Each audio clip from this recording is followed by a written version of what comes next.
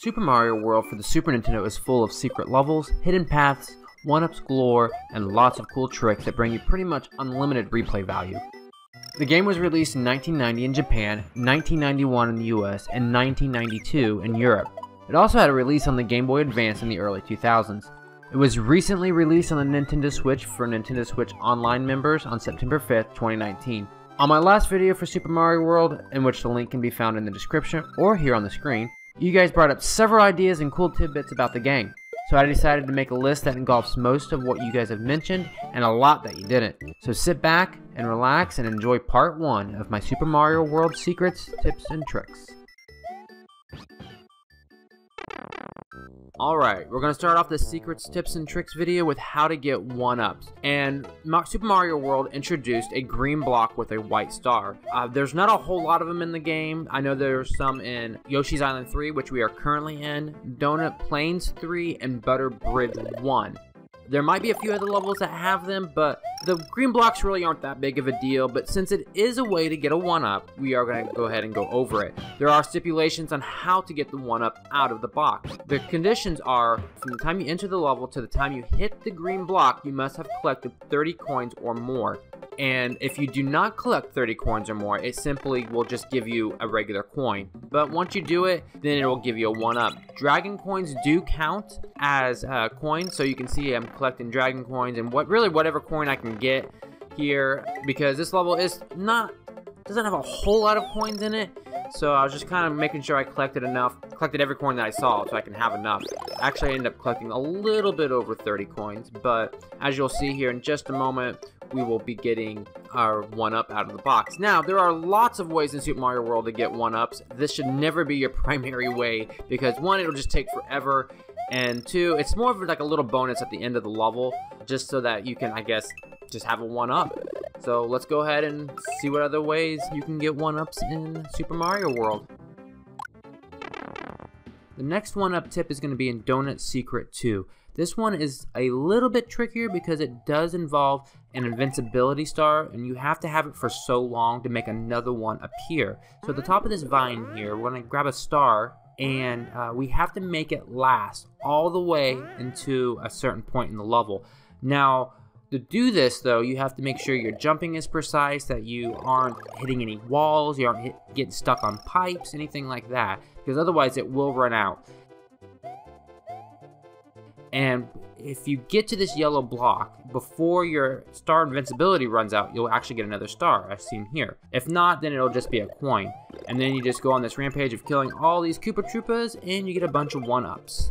I used to use this one quite often when I was younger until I found out better ways to get 1-ups, and we will explore those next. Alright, so the next tip actually involves the top secret area. This is going to include not only infinite lives, but also infinite points if you're into the whole point system. It requires 1 feather and 1 fire flower, as you'll see here. And what you're going to do is you're going to jump up to the box and just mash the select button over and over again. Every time you do this, it will give you 1,000 points. As you see, we have 61,000, and we just went to 67,000. Now, I did speed that up a little bit to progress that, but you can just keep doing that basically forever. But once you have a Yoshi and you go in here and you hit the middle block, it will always give you a 1-up every single time. So we abused this quite a bit when I was a kid because this was the quickest way to get 1-ups, just entering and exiting. Alright, so now the next secret takes place in Donut Plains 4. Now this one combined with the one that's going to be after this clip aren't really that big of a deal. It's basically Super Mario World introduced what was called a moon, and it's a 3-up. And Donut Plains 4 has a pretty easy one to access, and then we're also going to run into one in Vanilla Dome 3 in the next clip. So here, basically, if you at the halfway point, if you fly up into the sky and just kind of parachute your way over, there's one right there, and then you can actually just jump off the edge and glide down right to the exit. Pretty easy level overall. And then the next level I'm going to show you another one. And then there's several levels that have moons in them, but we're not going to go over all of them today. Alright, so this clip ties in with the last clip. It takes place in Vanilla Dome 3. I'll be showing you where a 3-up moon is located in this level. This level has a unique monster in it called the Blarg, and it's these fiery looking dragons that are jumping out of the lava here. And typically you just jump over them. Yoshi jumping on them doesn't do anything. However, there is a way to destroy them.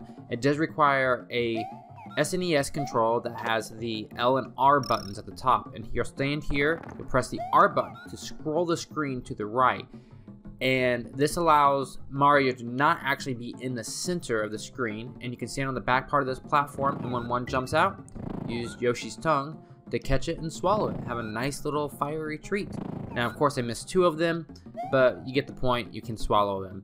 So when you get to this piece of land right here, you can fly up to the left, and there's actually a hidden 3-up here.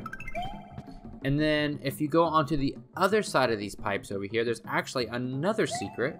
I tried to fly over that and realized that there is a block there. But there's another secret right here at the top.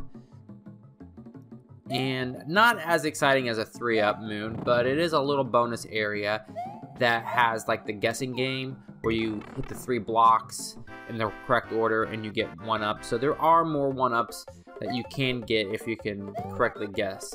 So alright, off to the next area to get some 1-ups. Alright, we are now at the final granddaddy of them all for the 1-ups. In Vanilla Secret 2, come into this level with a cape. Once you find out how to get 1-ups in this level, you will never go and get 1-ups anywhere else, because literally you can max out at 99 lives after 2 goes, and it's nice and quick. So you're gonna float all the way to the halfway point of this level. Make sure you don't kill any of the enemies in the first half of the level, and except for the 2 at the very beginning. Those don't really matter. But here, where the little spikies are, there is a gray P-switch. Now, if you're not familiar with what this does, the gray P-switch actually turns all enemies into coins. And if you collect enough of these coins, they start giving you 1-ups. And it starts with 1-up, and then it goes to a 2-up, and then they start turning into 3-ups. So right here, you're going to want to hit the P-switch and just watch the magic happen.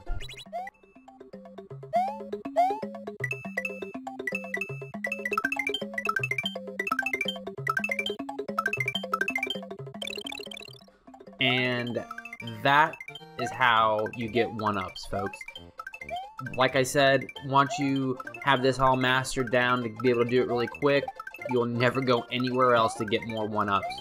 It's so easy, it's so fast, and yeah, so that concludes our 1-up section. Now let's get moving to our next section, Castle Secrets.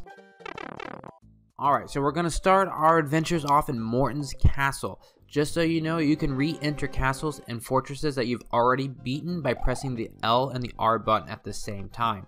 So you're going to come into this level with a cape. Now this is a really pointless secret because it's actually a little difficult to pull off, but you have to get enough running speed right here to fly up at the beginning to get into this pipe.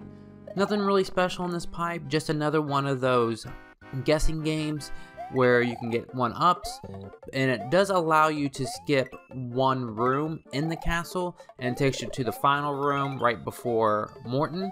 The castle consists of 3 rooms, and it takes you from room 1 to room 3. Alright, the next castle secret takes place in castle number 4, Ludwig's Castle. This one here is kind of a pointless secret. I mean, if you're really hard up for some 1-ups, this is one of those guessing games where you guess the right blocks in the correct order to get 1-ups. So in the first room, all the way at the end where this door is, instead of going in the door, go through this block and it'll take you up to this pipe. This doesn't take you anywhere special, unlike Morton's Castle where it takes you past the second room. This one takes you straight to the second room. Really, you're actually wasting time by going into that secret. Alright, now onto the Forest Fortress, probably the #1 requested secret in my last video. A lot of people were saying I missed this secret exit in this level. However, a secret exit in Super Mario World is actually an exit that leads to somewhere else other than what the normal exit would lead to. So in this case though, this is just an alternate exit, because even though it is another exit, but it leads to the exact same place. It leads to the Reznors at the end of the level, which in turn lead to Star Road. So this is just a fun little, I guess, show your skills of flying off, because the end result is, I'll go ahead and spoil it for you, is 9 1-ups. And after seeing what Vanilla Secret 2 can give us, there's really no reason to try to get the 9 1-ups in this level unless you're just wanting to show off to your friends. But you want to get to the second part of the level at the end, being Super Mario, preferably with a cape. However, even if you do get hit, like I do here in just a second, you there is another block up here. As long as you are Super Mario, this block here will give you a cape. Now I'll show you here where the Reznor door is, the one that probably 99% of the people are going to go in. That one right there. And but you can go up and over, and there is a pit of lava. Now I actually did a save state because it took me probably about 5 tries to get across this. So to me, it wasn't really worth it. If you can get it in the first go, great. But you have to be able to parachute fly all the way over. And there's all these little yellow blocks that have a bunch of 1-ups in them for you. Like I said, it's a cool secret. Shows that you can, I guess, parachute fly really well. But not really worth it, because like I said, I spent about 5 lives just trying to get over here. So yeah, there you go, guys. Alright, so our next castle secret is actually in castle number 5, Roy's Castle. However, it's not really a secret as much as it is a tip. So if you remember, the L and R buttons that the Super Nintendo controller was equipped with, it allows you to scroll the screen to the right or the left. And we did this in Vanilla Dome 3 with the blargs so we could eat them. Well, we're also going to be doing it here in Roy's Castle. This moving platform is really annoying, and there's fireballs that get in the way, but a little bit here in just a few seconds we're going to see some falling spikes, and they can fall on you right when you're on the platform. However, if you scroll the screen to the right, it will allow the spikes to actually fall before you ever even get there. As you can see, there's one almost right off screen that fell, and we're going to see another one. Oh, there goes another one. And this way you don't even have to deal with them as you're going through this. You just have to make sure that you can stay on the platform. But yeah, cool little tip.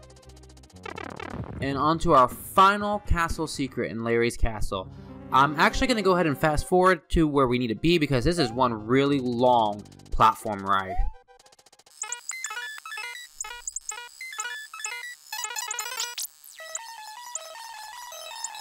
And right here, instead of going in the door, which most people would do rather than going down this hole, but if you go down this hole, you can get a very much needed halfway point, where that way you don't have to ride that long ride ever again. Alright guys, and that wraps up part 1 of my Super Mario World secrets, tips, and tricks. Part 2 will be out shortly, here in a few days, so stay tuned for that. If you enjoyed this video, please like and subscribe. You guys really did make this video a reality, because I got a lot of feedback, a lot of love from my last video, and it really pushed me to want to make this video for you guys. So keep it coming. I really do love and appreciate you all. I'll catch you in part 2.